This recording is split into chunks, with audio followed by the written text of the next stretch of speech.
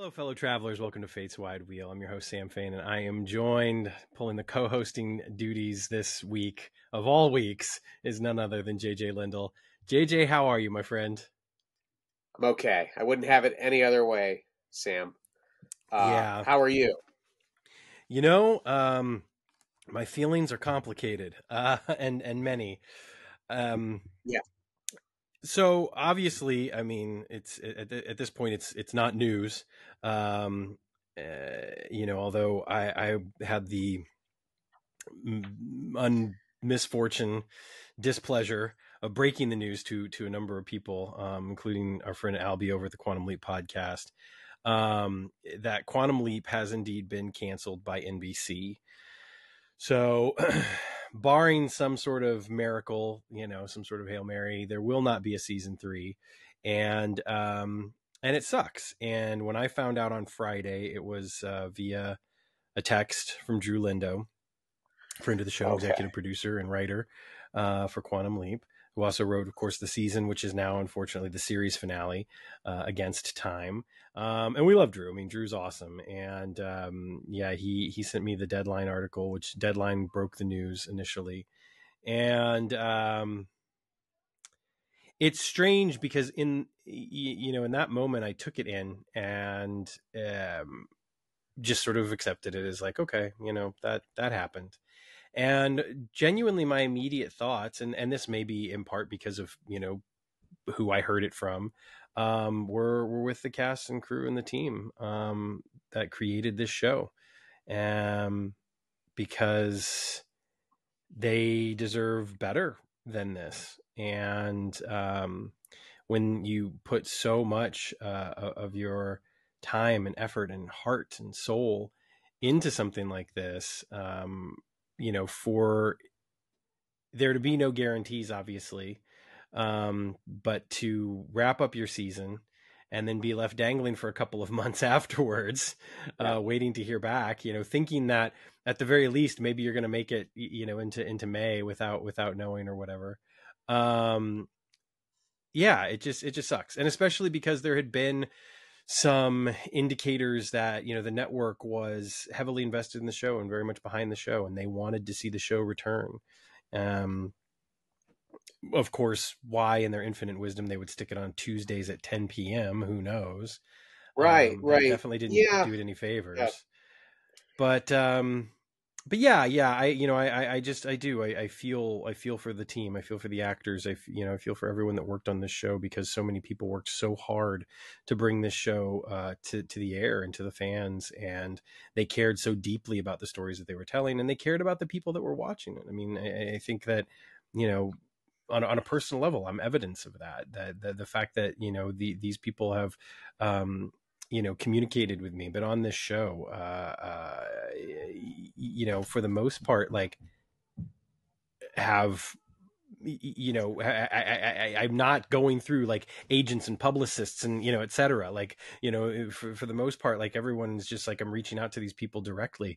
And they cared so much about the fandom and so much about the show. And it just sucks. And after that kind of initial reaction, I went into kind of a bit of a daze and didn't really think about it much for about 24 hours. And then I got kind of sad and frustrated and angry. Basically just went through all the 7 stages. And to be completely honest, like, here we are not quite a week later, and I'm sitting with I think, a lot of frustration and anger still, a little bit of bitterness even.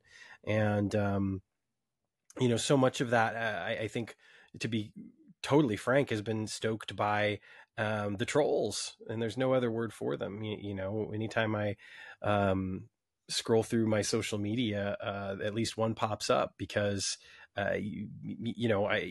frankly, you don't host a podcast like this without being connected to those mediums and those fan groups and those pages and those subreddits. And it is unfortunately unavoidable. And, some of the comments are people just laughing, having a laugh at the show's expense, which is awful, because again, these are human beings who had jobs, Right. And and then some of them are bigoted, vitriolic assholes that I have no fucking time for whatsoever.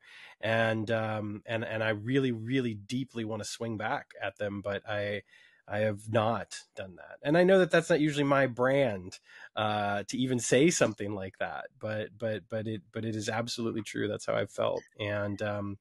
And that's Yeah. made it hard. That's made it hard to be kind of at peace with it all. But I do think that ultimately, um, I think we're all going to have to learn to be at peace. I know that there are some people holding out hope for something else to happen, but I hope I'm wrong, but I just don't think that that's in the cards. Well, you don't want to break your heart all over again, right? Hoping for a Right. miracle. You don't. Right. You don't. Um, I came to the news later than most, uh, just out of circumstances, because we this weekend. So we have baby number 2 coming in like 4 weeks, and we've got our house here in northeastern Ohio, and it's our quaint little home, and we knew we needed to free up a bedroom for the nursery, and that's where my home office is, where I do you know all of my work. And so I spent the entire weekend doing this weird sort of puzzle in the house, moving my entire office into the basement space that I've been refinishing, then moving a bunch of stuff from my 3-year-old daughter's room over to that space for the nursery, and then building a bunch of new stuff for my daughter in her room. And so from Friday to Monday, because my daughter was out of town with her grandmother so that we could get all this stuff done in the house, I was incognito. Um, and in that time, the announcement came that Quantum Leap was canceled. So I actually didn't get a chance to process that until Tuesday. Um, and so I don't know. I guess I'm a little earlier in my you know stages of grief, but much like you think about the cast and the crew, and then you think about there are so many people online. The other half of that troll equation are folks that came to the show, some with an open mind, some with a lot of trepidation, stuck with the show, and were really affected by the show. And there was a really great write up that I just shared via my Twitter account. I think it was from Fangirlish, from a Yeah. writer who's been covering those, and was a love letter to the show. And they talked about what the show meant to them personally, but also in the landscape of network television, what a unique tone a show like Quantum Leap has, because it's a very hopeful show in a sea of somewhat dark shows, or procedurals, involving crime and debauchery, and just sort of like the lowest parts of humanity. You have this show that continually shines a spotlight on the helpers, um, as they quote Mr. Rogers in the article. And so you think about those people too, and you and I among them, Sam. And I would love to see the show find a life preserver in some way, and it's not unprecedented, but it is rare. Recently we watched the 3rd season of Girls 5 Eva, which was dropped by Netflix. I'm sorry, Hmm. dropped by Peacock, and then picked up by Netflix for a 3rd season. Um, and so these things do happen, but there there's a lot of things to consider, just like there were a lot of things to consider with the 3rd season pickup on NBC. And at this point, from my perspective, and I think a lot of fans' perspectives, it felt a little like a stacked deck, in terms of, you want to look at the numbers, see how the audiences are coming out for it, but you're moving the show around after this long hiatus. It's Right. not programmed against uh, competition that it was in the 1st season, and so you feel like season 1 was really given a chance to thrive in terms of the traditional ratings, and season 2 was almost set up for failure, outside of some some snowball in hell's chance of it managing to pull ratings against other shows in that time slot, assuming that fans can find it, which Right. has always always been an issue with shows that are on the bubble. Yeah. It's always been And an issue with particularly, Quantum Leap, historically right, speaking. exactly, exactly. And Sam, you mentioned the trolls, and I'm fortunate enough that I'm not as keyed in to those communities as I think you are, as I have not had a Quantum Leap podcast for the half a decade. And uh, from my perspective, I saw a lot of outpouring of love for the show. Yeah. From a lot of folks who had discovered the show recently, Right. as opposed to had been with the show from the start. And I think the only folks that I saw who had negative things to say about the show or were celebrating its cancellation or were being, you have a lot of people that live online to say things like, well, it is a business, and to say things like, actually, if you look at the Right. data, which I have not looked at, but I will assume, Right. I think that these were people who hadn't watched the show, Yeah. or who had only stuck with the show for a couple of episodes in the first season. And shows grow. And Quantum Leap is not the same show now after 31 episodes as it was after 1 or 6 or 12 No. even. No.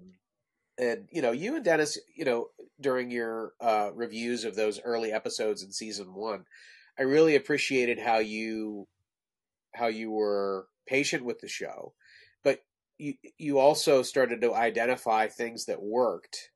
And I feel like that the crew, the writers, the producers also identified things that worked and started Yeah. to write towards those things. I feel like the actors started to play towards those things and working storylines into the show. The culmination being the end of season 1 and into season 2. So shows, especially network shows, they grow over the first season or 2 or 3.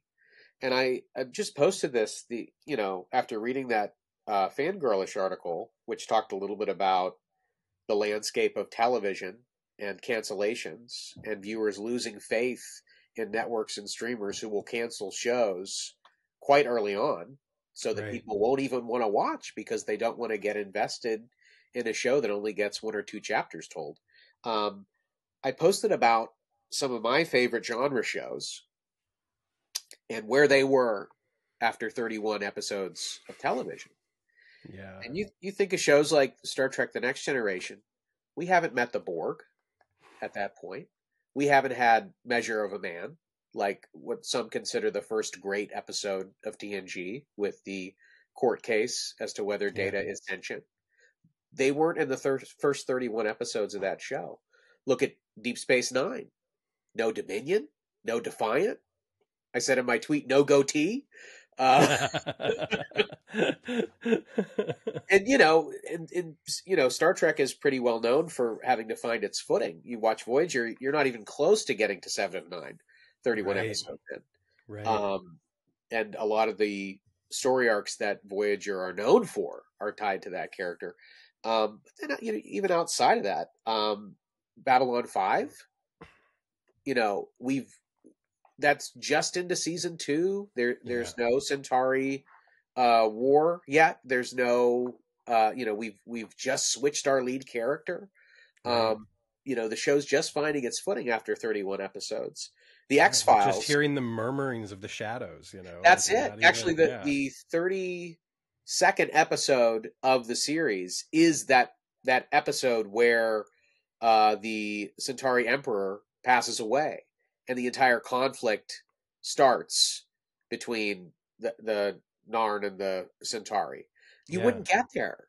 You wouldn't be there yet. The X-Files, the 31st episode of the X-Files is in the middle of the Agent Scully abduction arc. It would have been an unresolved cliffhanger. She never would have come back.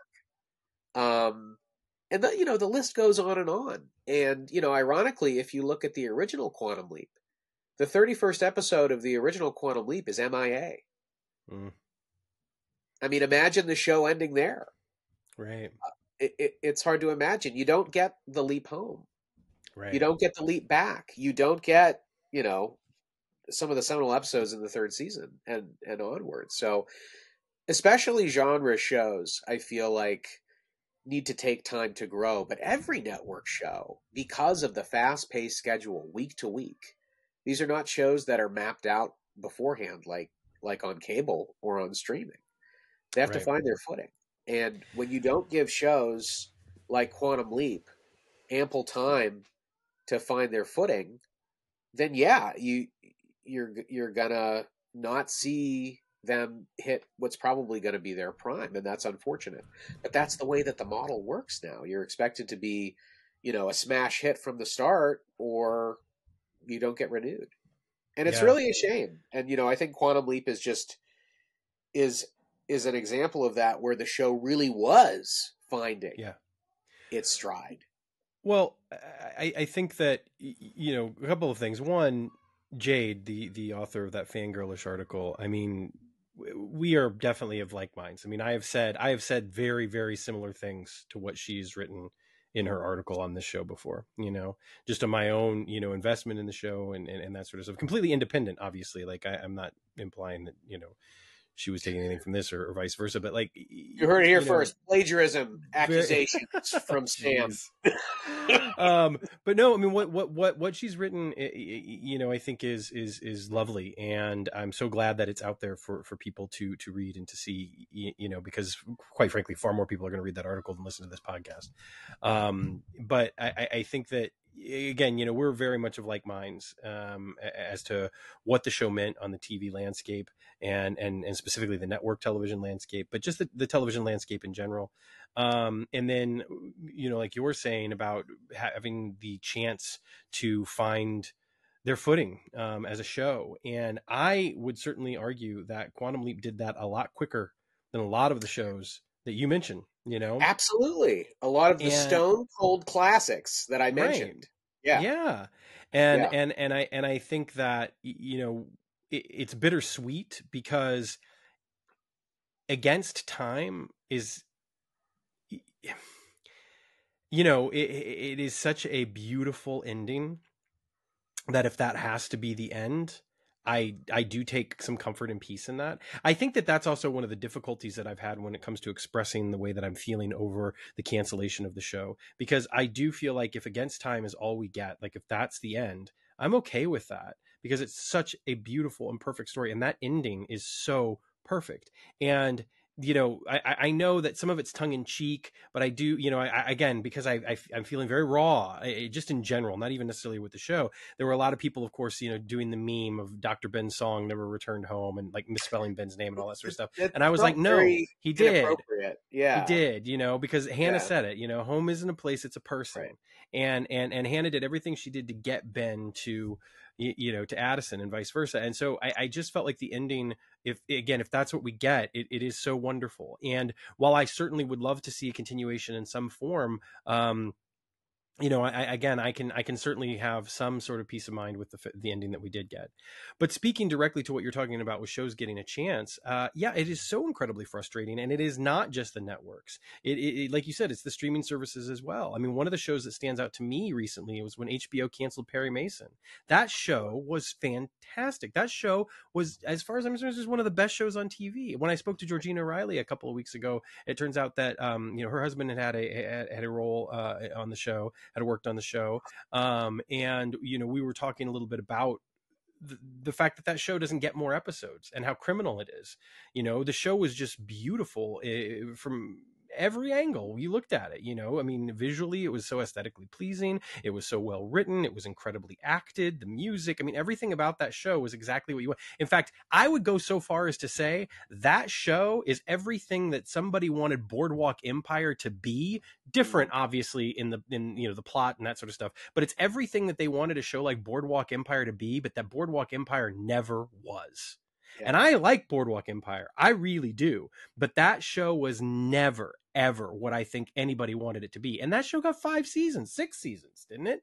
So like, but it's a different era, right? well, right, exactly. And that's just such a shame, because I feel like you know, we're cutting short the not to be hyperbolic, the lives of these pieces of art, for what? Because we know that the ratings don't mean what they used to mean. We know that like, but then again, we live in a world where somebody like Joe Rogan gets billions of dollars to spout his bullshit on Spotify. So like, I can't wrap my head around it in one respect, and then in another respect, I just look at it and I say like, yeah, that's just where we're at. That's what people want to consume. And it's like, Well, great, if that's, yeah. if that scratches your itch, go for it. But it's such a damned shame, because there's so much quality that we're missing out on because of these arbitrary numbers and these systems that people are still trying to follow that are antiquated now. And until they can figure out a new way, until they can figure out a way to, stop trying to, I mean, we already know that the Netflix model, it doesn't work. All of these, big companies that have decided to do their own streaming services and try to bring everything in house have failed. Every single one of them, to the point that now they have to take the content that was originally going to be on their streaming service exclusively and start licensing it back out to other streaming services because they can't afford to keep themselves afloat. So I cannot for the life of me sympathize with any of these billion-dollar companies that can't seem to even run their own company well. Yeah, I I think that's Sam steps down from his soapbox. No, you're 100%, and I think that the the streaming model. Listen, to the posters who are always like, "Well, it's a business." It absolutely is a business. I think that it's becoming clear that when it comes to streaming, the businessmen weren't sure how the business worked, or the way that the business works has changed a lot over the last decade. We've seen budgets sort of explode over a certain period of time and then now retract because, and I think you and I have discussed this before, you made money making TV shows via advertising. Okay? And then for cable, you would still do that. And then for premium, for HBO and places like that, they would make money via bundle packages where people actually paying for that. And so streaming was sort of close to that. But when you start licensing out all this content, when you start spending so much money launching show after show and then film and all this stuff, and you start spending more money than you could ever possibly make back through subscriptions, then I'm like, I don't think you're a very good business person. Now, of course, the other side of that, and this is the dark side of streaming, which I think people are becoming more and more aware of, is that the way that a lot of these services are now making their money is through your data.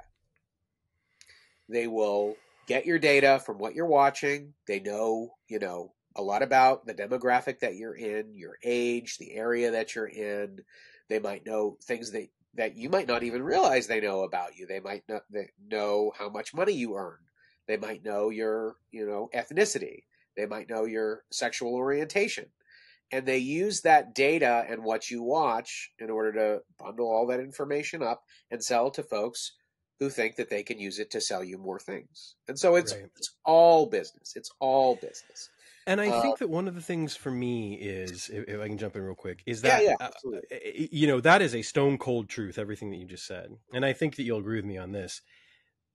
The truth is that we need people in this business that will say, it's not a business to me. Of course. That are there for the art, for the sake of the art, are there to create, are there. And we need those people not only in front of a camera or behind a camera or whatever. We need those people in the offices as well. Right. We need those people that are going to sit there and they're going to say, hey, we're going to take a shot. We're going to take a shot on this. We're going to take a chance on this because I believe in it, as opposed to, well, I don't know. It can't make me enough money. Right. especially when, said individual is taking home 30, 40, 50, 60 more $1,000,000 a year. Right. Because at that point, you just want to say, how much more do you possibly need? Like, Right, but I think there's a distinction there with them saying it won't make me enough money. It's that they don't think it will make them enough money mm-hmm. based upon these really They don't have the specific vision. parameters. Right, exactly. And so, we are drowning in nostalgia right now from a cultural standpoint, more so than any other time in my lifetime, certainly. I mean, this is more powerful than the '50s nostalgia of the '80s, right? This is not. Yeah. This goes further than Happy Days, right? Studios are resurrecting every possible intellectual property that they have under their umbrella, and they are trying to breathe some kind of life into it. We're talking about Quantum Leap, an intellectual property that had basically been untapped since 1993, which, I think the executives at NBC were banking on nostalgia for that. And frankly, I think a lot of the audience was banking on nostalgia for that, which is why every other person that you asked, well, what'd you think of the revival? And it's like, well, Scott Bakula's not in it, so I don't want to watch it. Right. Because it's not that they want something new, it's that they want the same thing. And, I think that when they can, the studios are more than willing to deliver the same thing to people if that's what they want. And I think with Quantum Leap, we've got this interesting blend of nostalgia for the IP, but then also a lot of new ideas and new situations, a different kind of cast, a different kind of show, which I think was appropriate for now.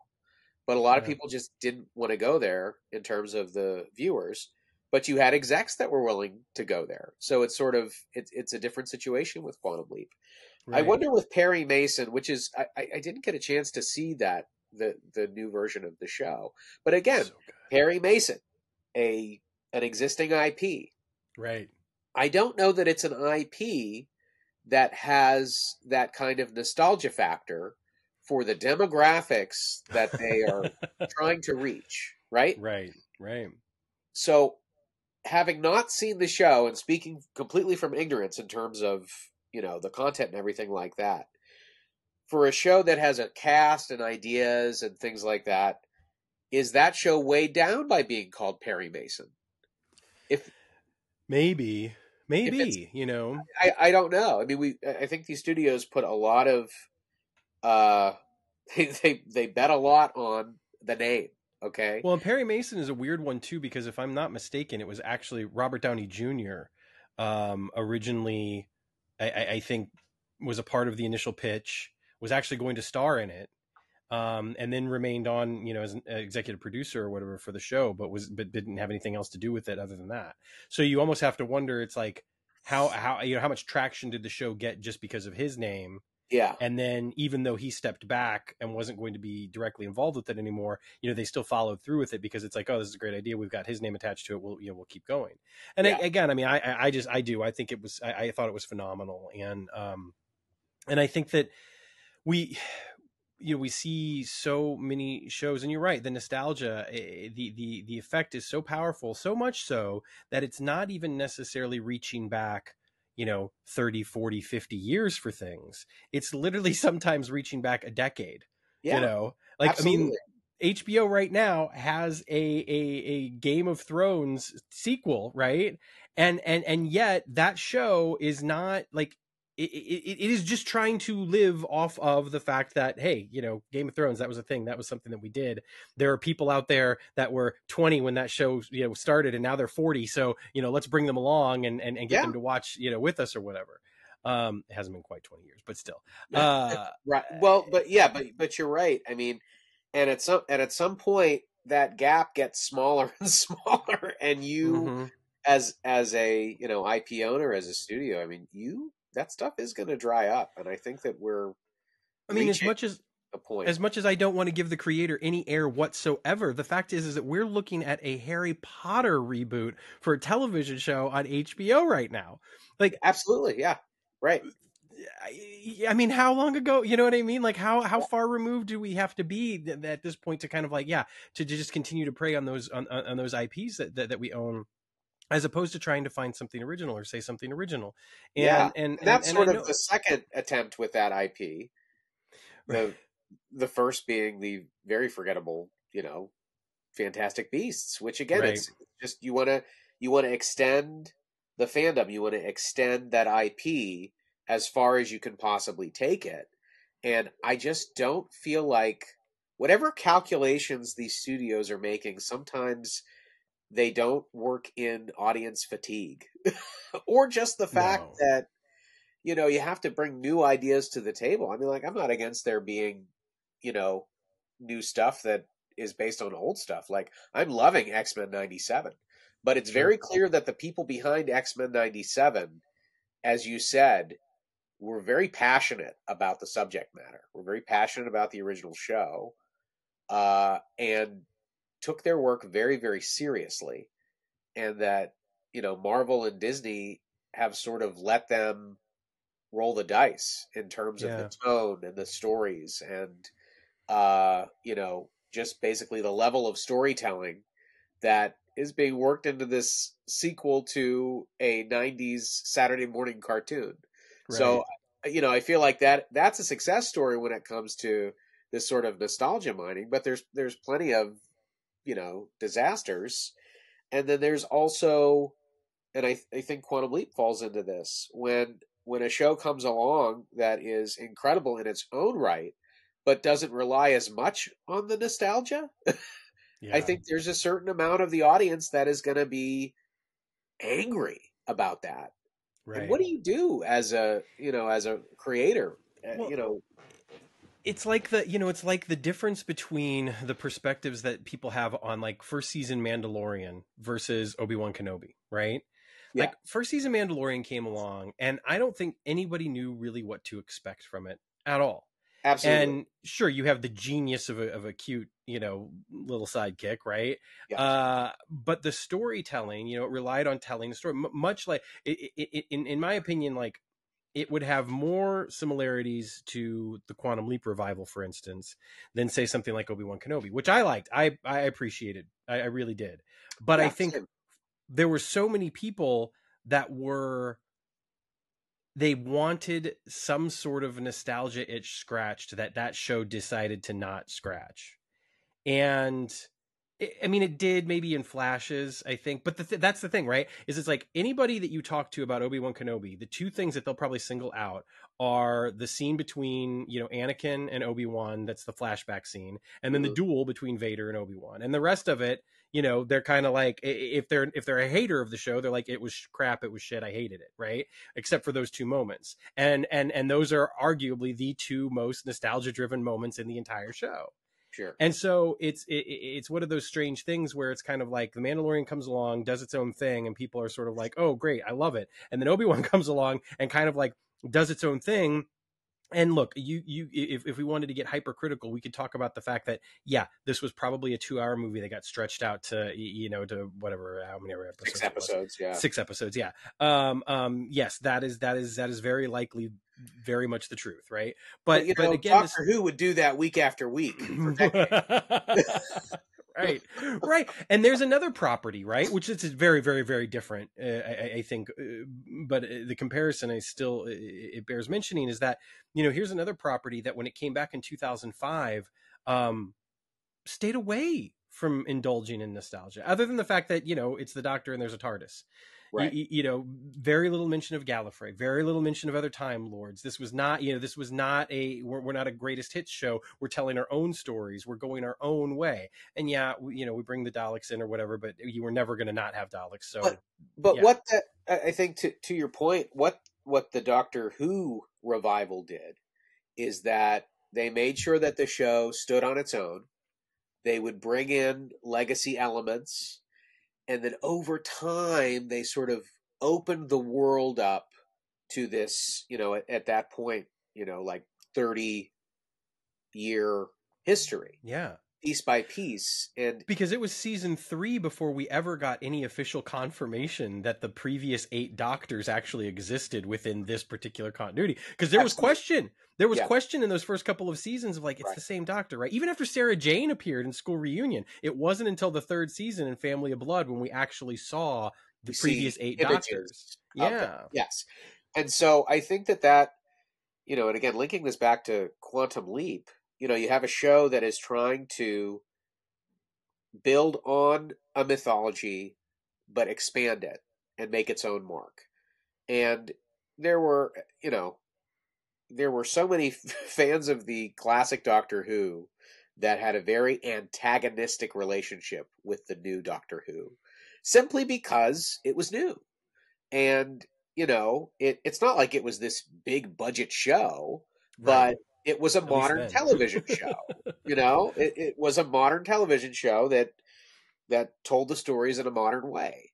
And I think for some people, they wanted those closed off studio sets. They wanted, you know, they wanted a certain quality to just be replicated in the mid aughts.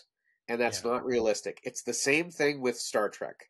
People want there to be mid 1960s era sets being shot in the 2020s. Right. And I think that you can get away with some of that. I think that you can be very creative in the way that you adapt, you know, 50, 60-year-old sets into a modern era.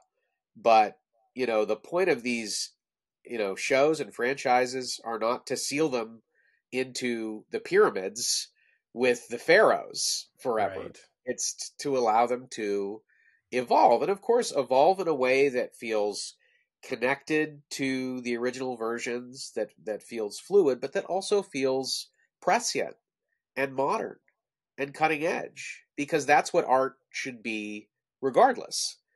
And, you know, I think Doctor Who has certainly found ways to do that. And right now, I think we're entering this new, you know, golden era for the Doctor. Yeah. And then additionally, I think that Quantum Leap, especially throughout that first season, found ways to both embrace the legacy of the show, but also kind of distance itself from it in order to grow in its own direction. Yeah. Um, and again, you know, we accept the cancellation, don't accept the cancellation, hope that there's going to be some sort of a life preserver here by a streamer or something like that.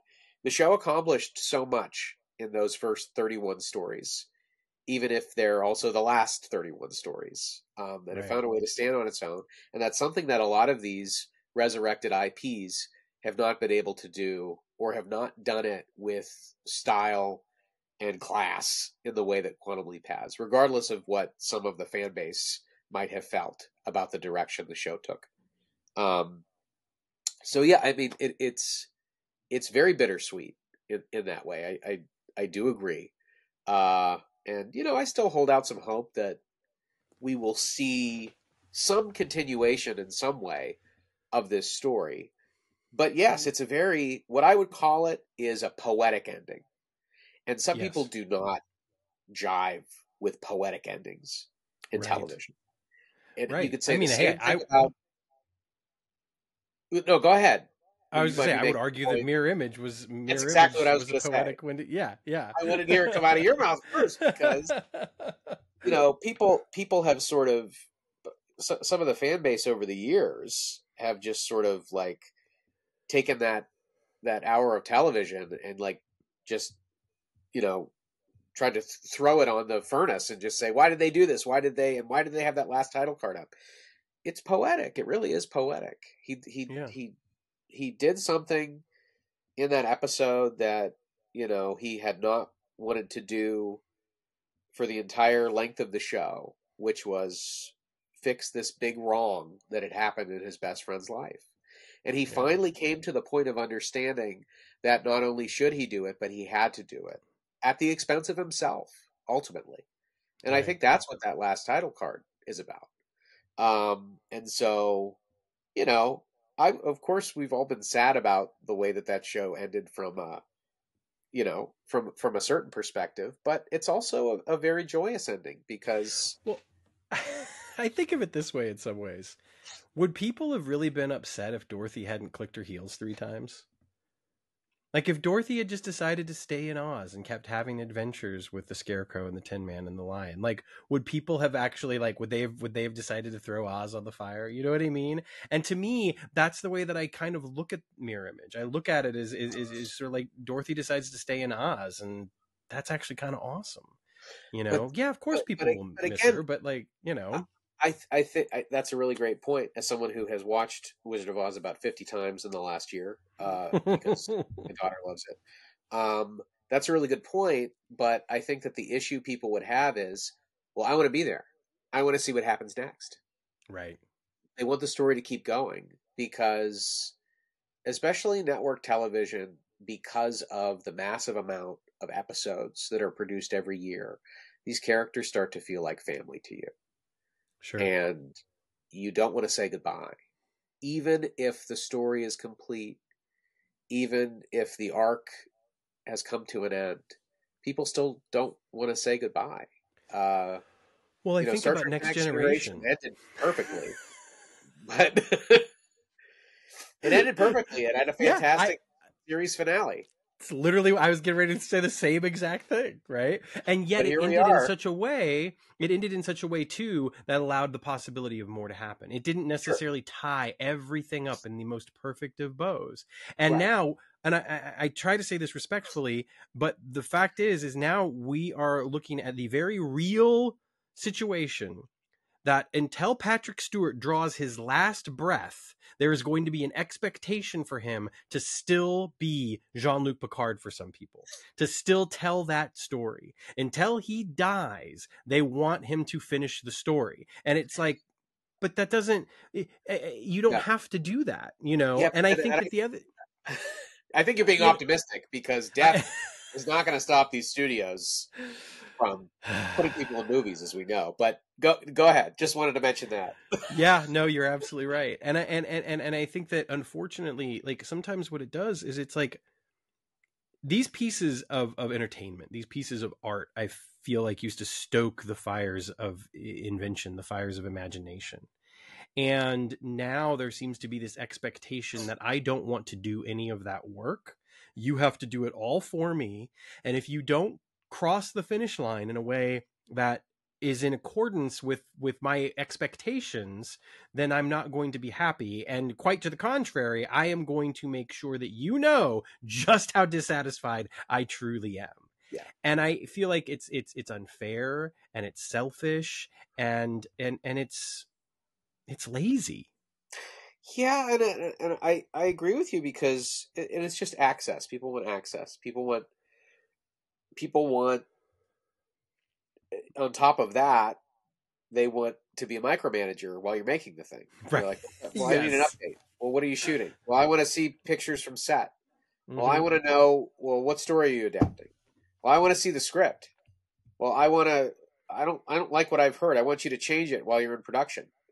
It's like, if you want to make a I blame movie, Peter Jackson for all of this, by the way. no. I See, love Peter Jackson. I love Lord of the Rings.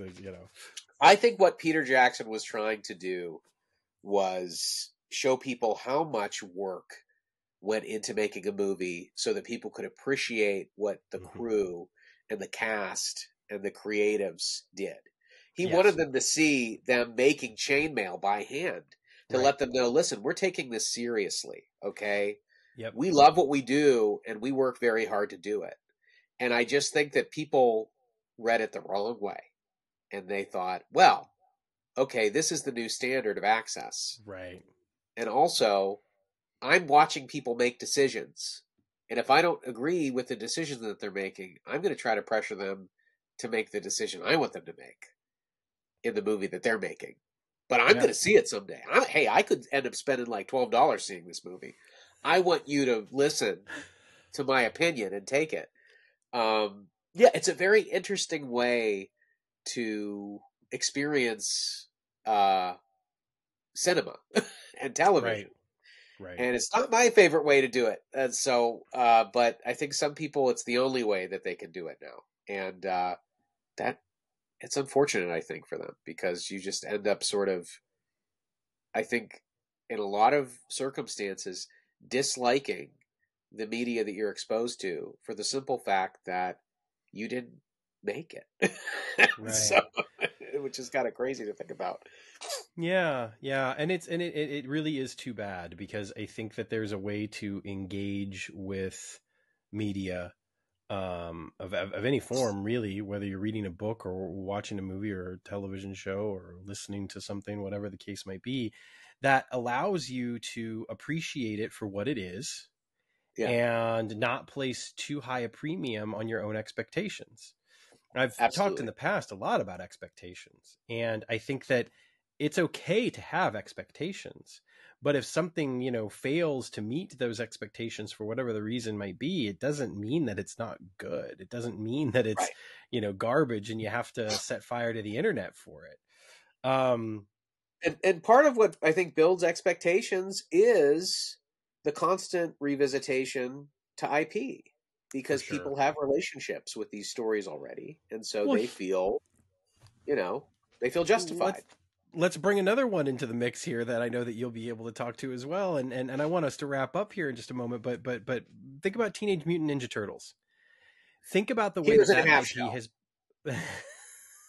think Yes, about I'm the way that familiar. that IP has been revisited again and again and again and again. Yeah, And I have a deep appreciation, honestly, for so many of the different versions.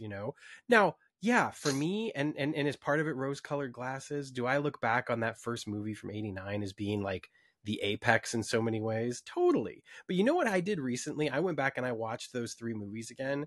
And it's so funny because people will still shit all over the third one. But I oh, watched absolutely. it and I was like, this really isn't that bad. Yeah, Like, it's not great, sure, but right. it's fun. And then you look at like the 2000, was it the 2002 2000 animated movie? series? Oh, No, the animated animated series series? that they did. Yeah, I think that was on like 2004? Nickelodeon or whatever. Yeah, 2004, whatever. Like, it's Yeah, great. It's yeah, superb. And it's like there's so many iterations of that property. And you look at the latest iteration, and again, it suffered the same fate. And part of it, of course, we can't talk about any of this, I suppose, without mentioning like the culture wars and, yeah, the politics of it all. Okay, first of all, everything's political. Anytime you say keep politics out of it, all you're doing is proving how foolish you really are. right. And second of all, like, the thing is that the all that matters is the story. And if you can't get past all of these other elements to engage with the story, then yeah, I'm sorry, maybe you're just not as media literate as you think you are. Yeah, I think you're right, but media literacy is not a prerequisite for being on the internet, as we are Yeah. all aware. Um, No. and I think that these studios, and that includes producers and writers and everybody involved with making this media, which has a lot of money attached to it, more so than ever before, which I also think is a problem, because the more money you spend on something, the more expectations there are for it to be unfathomably successful. I think we're getting to the point where most blockbuster films have budgets so big that they are never going to make their money back. And again, Yeah. I'm not sure where these business people went to business school, but Right. I feel like if the amount you spend is a lot more than you're ever going to make back, that's probably a bad investment. Um, Yeah. but these creators are now in a position where they are just being hit on all sides, because they if they're dealing with a property like Quantum Leap that has a history and a fan base, it's like the idea that you're going to do something new with it, you're already sort of preparing for battle, because it's whatever you do, you have to make a choice. And whatever choice you make, because we are living in such a polarized culture, is going to make half the people mad. Right. And Or and at the if very the least is going to make that one person that's going to take the time to post 10 times a day about it very, very mad. And unfortunately, that's going to clog up your feed. So it looks like half right, the people are upset and the about it. people who see that before they see the show, Yes. will be affected by that one person's very vocal opinion. And that can affect who sees your show, that can affect who sticks with your show, and that can affect whether your show ends up having a long life or not. Yeah. And you know, I think there's a lot of reasons why, you know, Quantum Leap was not renewed. And you know, obviously they're looking at ratings, but of course they're moving the show around a lot. Uh, and they're looking at the landscape of the network, and maybe they just don't know where a show like Quantum Leap fits in between 15 procedurals, and that's a shame too. It Uh, is. and I don't really know what to say about that, because if you can admit that a show is good, if you can admit that a show is hitting its creative peak, and you can also admit that you don't know what to do with this show, then maybe that's not a problem with the show. Maybe that's Right. a problem with the environment around the show. And that has Yeah. happened before. You know, Unbreakable Kimmy Schmidt was slated to air on NBC. And NBC looked at their schedule and they were like, I don't know if we're feeling very good about where this show will fit in. Like, we like the show, but we're not doing a lot of comedies, and we're not doing a lot of comedies like this. And we're just not sure that if it has a place on our schedule right now. And so Netflix came in and they said, well, we'll have it on our platform. Can you imagine if they had had that same mentality with The Office? Like, first of all, The Office likely doesn't make it past its first season anyway, because the ratings weren't great, and the Right, critical assessment of the show was not great after that first 6 episodes. But right, like, again, completely different from anything else that they were doing at the time. You know, a risk, an adaptation of a British property that, when they tried right, to do a direct adaptation of, failed miserably because the first season is not that great. And right. then, you know, and of course becomes one of their most popular, you know, shows for a time being. And now, of course, is also another one of those shows that is about ready to enter the franchise era, because Yeah, it's going to have its own revival, you know? right. Um, Most likely. so the right, so we have almost this like chicken or the egg situation, I think. And it's like, did the networks stop being imaginative, or did the audiences? Or did the audiences make the networks unimaginative, or did the networks make the audiences unimaginative? Because that's what it feels like to me. It feels like we can't necessarily see a show like Quantum Leap on a network, because somewhere along the way someone lost that imaginative spark that would allow a show like that to thrive, that would allow a show like that to have all of the support that it needs, that would allow an audience to follow it wherever it goes. I also, of course, have issue when I see people say that they didn't know it had switched nights. We live in 2024. We have the greatest resource of human knowledge at our fingertips in the history of civilization, and you can't figure out when a TV show airs? Like, come on. My grandma could do it with TV Guide 40 years ago, and you can't do it with Google? Like, I just don't get it. And like I said, I'm frustrated and I'm upset, and I just don't understand some of what I see out there. And Yeah, some of it, again, some of it I lay at the foot of the people that are, or the feet rather, the people that are in charge, the studio executives, etc. And some I lay at the feet of the audiences. And I don't know what that means, especially for the future of a show or a property like Quantum Leap. But I will say this, because I want to end things on a positive note. I have had the great fortune, and I am so grateful for this access and the ability to say this, of talking with nearly every single person that you have ever seen on this podcast since the show's cancellation. And I can say, beyond a shadow of a doubt, that every interaction that I have had has been 100% positive, has been filled with hope, has been filled with love for the fandom and the community, and the fact that if this is it, if it's over, right, that the what they got to create and what they got to share and what was shared back with them by the fans has been nothing but beautiful. And I think that like seeing that has absolutely, maybe not eliminated the frustration and anger I feel, but it has absolutely made me feel good about, you know, the small part that I have played in this fandom, in this community, and being able to have these conversations and have this access and be, such a vocal advocate for this show, for this revival, because it's a show that I love dearly. I feel like it has done important things at important times. It has created stories that we have not seen the likes of on network television ever. And it's the type of stuff that we should be thirsty for. And unfortunately, I look around and I don't see, it's like, Quantum Leap was an oasis in the desert, and now without it, I just look around and I'm going to see a lot of dry mouths. And I wish that that wasn't so, because I feel like it's not what we need, and it's too bad that in the sea of procedurals and throwback sitcoms, etc., that we see on network television, that a show like this couldn't survive, and that makes me sad. But even more so, it makes me sad that these lovely, beautiful, incredible human beings that were so passionate and kind and gracious aren't going to get the opportunity to continue to tell those stories, because it's all meant a lot to me personally, and I'm just grateful for the opportunity to have again been a small part of that.